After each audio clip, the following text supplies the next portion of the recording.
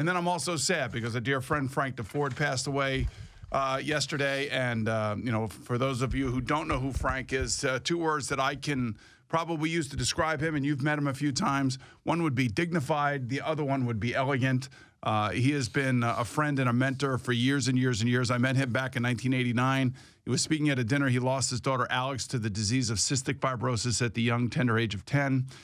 He spoke so amazingly that I decided to get involved in the fight against cystic fibrosis while I didn't have any kids at the time. Right. That's how powerful his speech was. And lo and behold, 2 years later, fate would have it, Gunnar was diagnosed with cystic fibrosis. And Frank has been some sort of a mentor. I tried to follow his footsteps any way that I possibly could. And certainly we lost a great friend in the cystic fibrosis world and also in the sports world because he was a great writer, terrific on NPR, if you like that sort of radio, great on HBO, Sports Illustrated, just what I would consider in all types of broadcasting, wherever he was dignified and eloquent. And there's you'll never find one person in this world that would ever say anything bad about Frank Deford. No, yeah. Listen, from that standpoint, it's very rare that someone in the media is regarded in the way he was, respected by the men and women he covered, respected by his peers,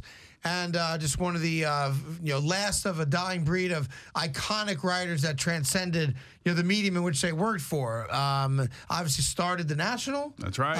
Which had a multi-year run and is regarded as one of the great American sports writers, not just of a generation, but of all time. And I know you were close to them. He's been on our show before to talk about cystic fibrosis and his life, and sad by his loss. And a big thank you to HBO because they allowed him to basically take a segment of their real sports program and I would say it's not shamelessly because he and I have a unique connection and people didn't really know of that connection. Sure.